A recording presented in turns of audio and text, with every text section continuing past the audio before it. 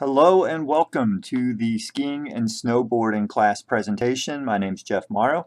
I'm the director of the basic instruction program here at Winthrop, and I also coordinate a lot of the outdoor adventure classes that students can take. One of the classes that I get to coordinate every year are these skiing and snowboarding classes that consist basically of a 4-day trip that we take. So the purpose of today is to answer a lot of the questions that students have about the class and the steps needed to participate in this trip. So we'll get started. So the 4-day trip takes place the week prior to the start of classes here at Winthrop for spring 2019. This year's trip will be Monday, December 31st through Thursday, January the 3rd. Classes don't begin back here at Winthrop until the next Monday, January the 7th. Where do we go? We head up to Boone, North Carolina, about 2.5 hours northwest, straight up Highway 321. Really simple drive and not too far, but still far enough for us to enjoy a great ski and snowboard trip. What's included in the trip? So whether I sign up for the beginner or the intermediate section, both include the same things. First, you're going to have 4 sessions of skiing and snowboarding. Monday night, and then Tuesday, Wednesday, and Thursday. First 3 days we're going to be at Appalachian Ski Mountain in Blowing Rock. This is going to be where all of your lessons happen. It is home to the French Swiss Ski College. They're the ones who kind of coordinate this trip for us. App Ski Mountain is something of a smaller mountain, but it has every kind of terrain that you need to learn and progress on. So everything from bunny slopes to black diamonds. And the smaller mountain size really allows you to pace yourself a little bit better, especially beginners, without fatiguing as quickly. So great venue for our first 3 days. The final day they do send us to a little bit of a larger mountain. Sugar Mountain is probably the most well-known mountain up in that area. It's in Banner Elk. So the last day our lessons are over and we get to enjoy a little bit larger of a venue. All of your instruction is provided. Again, the French Swiss Ski College, nationally renowned ski and snowboard educators. They are a top-notch program, and you will have 3 lessons on Monday through Wednesday. Most students don't have their own equipment, and that's okay. French Swiss will rent that equipment out to anyone who has need, whether you're skiing or snowboarding. All of your lift tickets will be included as well. Lodging for the 3 nights. This is a big one. They put us up at a Super 8 right there in Boone. And then you'll get a textbook for your course, whether you ski or snowboard. You'll notice that we do have 2 classes offered in Wingspan, a beginner and an intermediate section. We do have a lot of students who take this class 1 year and really enjoy it and want to take it again next year. So if this turns out to be something you really enjoy, you could come back a year from now and take the other section. Okay, a couple things not included.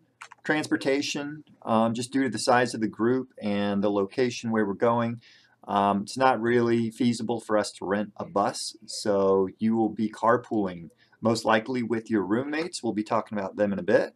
Carpooling up to Boone and then to and from the mountain each day. Generally, the carpool folks kind of split those transportation costs, but again, not going too far. Meals. This would be primarily lunch and dinner, since the Super 8 has a nice complimentary breakfast in the morning and we have plenty of time to enjoy that.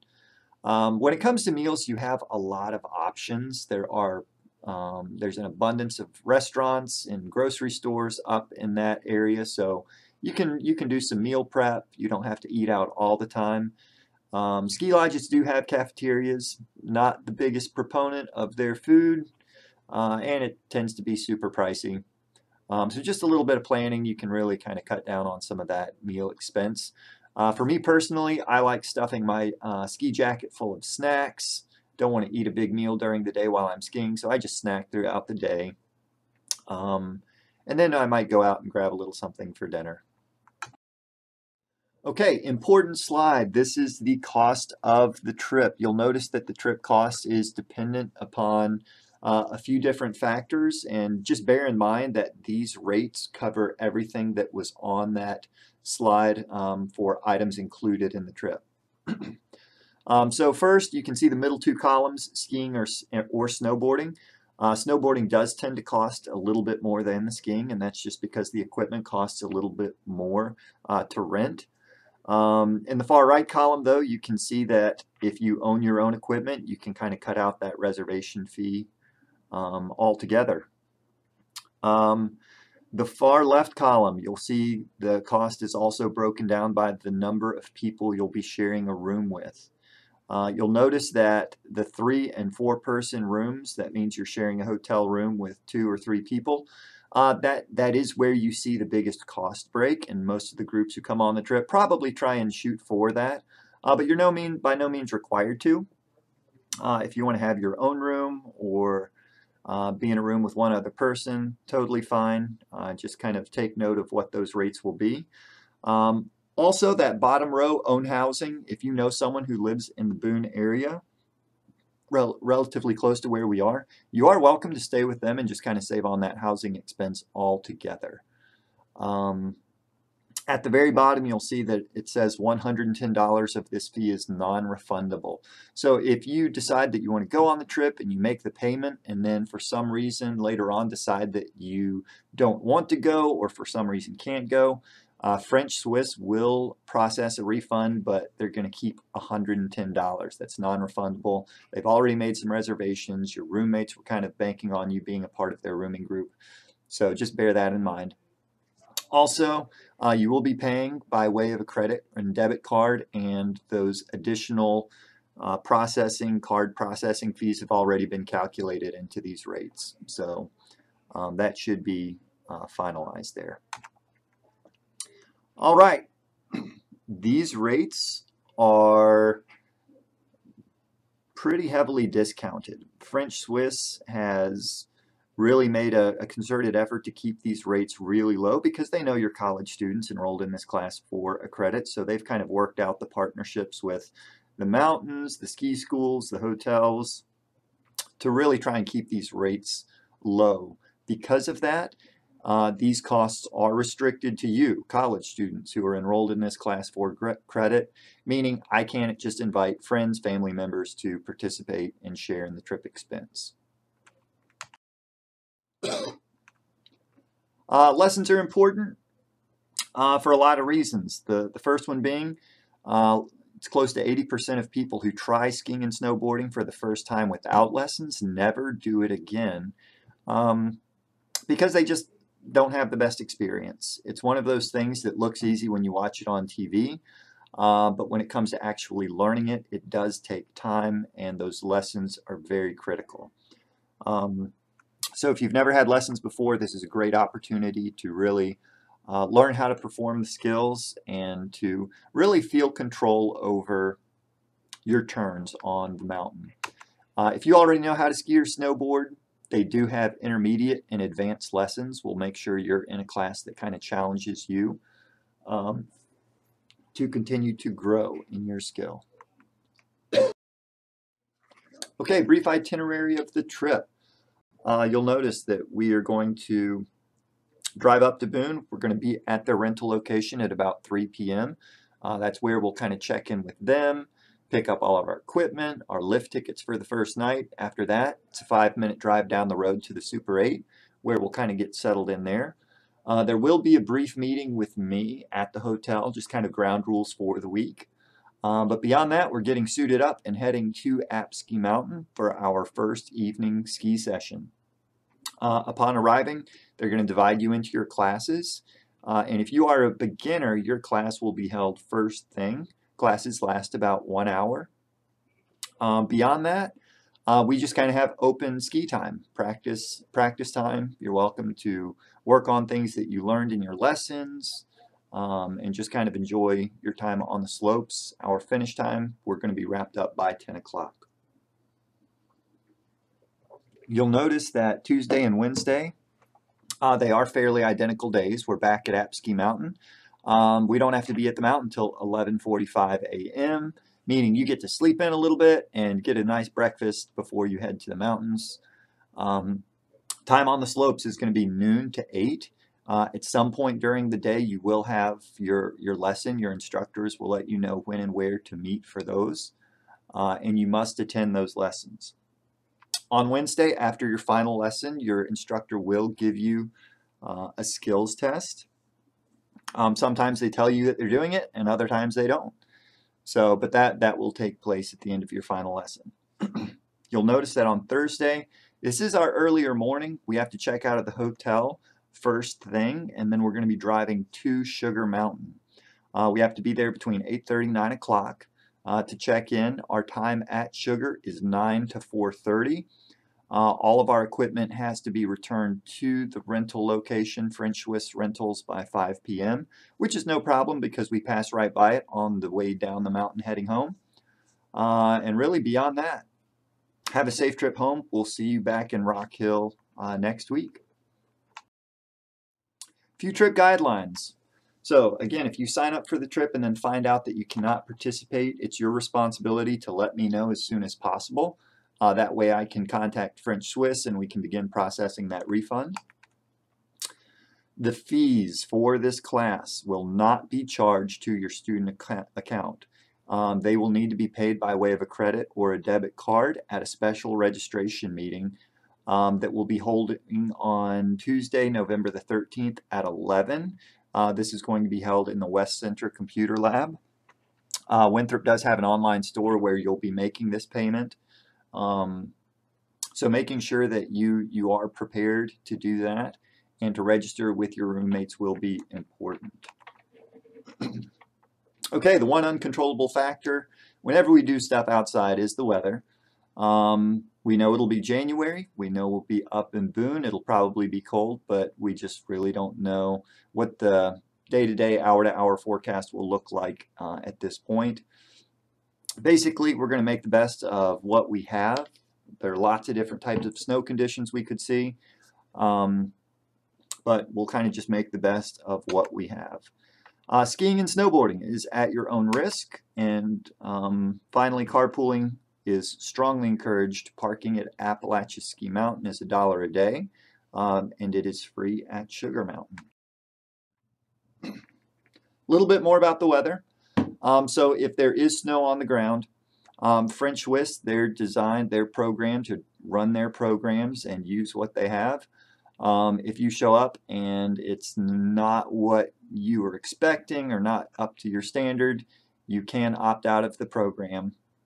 French Swiss will give you a refund, all but $110. However, at that point you'll need to find a way to get home. If you begin the program, French Swiss will not be processing a refund. And then finally, if for some reason there's no snow in Boone in January or they haven't been able to make the snow at the mountains, we'll get a full refund. We'll talk about this slide a little bit more at our registration meeting. Okay, so whenever we do stuff outside, there are 3 basic layers that we like to wear. And again, the primary purpose of layering for cold weather sports is to keep us warm and dry. First layer you're going to put on, it's kind of like that base layer, kind of like a synthetic athletic material, like non-cotton layers, kind of like the Under Armour type material designed to wick moisture away from you to keep you dry.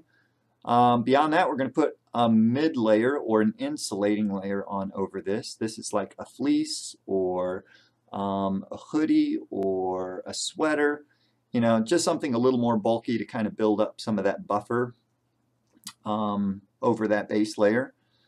Finally, we're going to have that outer layer. This is going to be your ski jacket or your ski bibs or snowboard pants. This tends to be a water resistant or waterproof layer. Designed to kind of keep the warmth in, but kind of keep the water and the cold out. So, very important layer to have for this. Some additional clothing needs just to be mindful of. A hat, something warm to keep on your head if it's cold. If you are a beginning snowboarder, I highly recommend, almost require, that you get a helmet. Something warm to keep on your face if it is cold or really windy out. Goggles or sunglasses. This is for protection from the cold, but also from the brightness of the snow if the sun is out. Your ski jacket and your ski bibs or pants are next on the list. You'll notice that these are items that French Swiss will rent out to you. They can be pricier if you're looking to buy a good pair. So if you don't want to buy them, you can rent them from French Swiss. You can get one or the other, your jacket or your bibs, for $20. That's the rate for the full trip. Or you can get both for $35. Gloves and mittens, something warm to keep on your hands. Insulated is required. And then finally, socks, something warm to keep on your feet, the big fuzzy socks, not just the little ankle cut. So there is a final exam. Don't let that scare you away. Most of the other schools, universities that are up there make their students take the exam while they are there. This is something that we kind of keep and hold off on. It's something I will send to you once we're back here at Winthrop that next week. It's a take-home exam. You can use your book, reflect back on your experience, and I'll kind of let you know when and where that is due. Exams are all multiple choice, true, false matching, and there are no essay. You're welcome. So it is registration season here at Winthrop, so as you're enrolling, make sure that you sign up in one or the other, either beginner or intermediate in wingspan. What do you need to do now? It's still not too late to get the word out and tell friends a little bit about this class, this trip. Many may be unaware. We are running out of time though, so the sooner you can make them aware, the better. There may be some additional information meetings. I will be sending that out via email if I do get any scheduled, but for now, this presentation may be kind of serving that purpose. Your rooming groups. It is very important that you begin organizing your group right now, kind of figuring out who those people are going to be that you're going to be sharing a room with. You need to communicate now and stay in touch with those people up until the registration meeting. Again, I'll let you know if I get any more scheduled. Okay, important information. The registration meeting, the formal registration meeting for this trip is Tuesday, November the 13th at 11 a.m. It'll be held in the West Center Computer Lab. Fees will be paid at this time. And you'll be making payment online you'll need a credit or a debit card. In addition to making payment, we're going to be filling out some forms, registration forms for French Swiss, on which you're going to be listing and confirming your roommates, indicating whether you're skiing or snowboarding, and also what your current skill level is. Again, if you need to get in touch with me for any reason, if you have any questions about this trip, this class, please don't hesitate to contact me. I am very glad to help. Cool. Thank you for your time. Again, I'm glad to help if any of you have any questions, but I'm hoping you can join us and look forward to seeing you at the registration meeting. Bye-bye.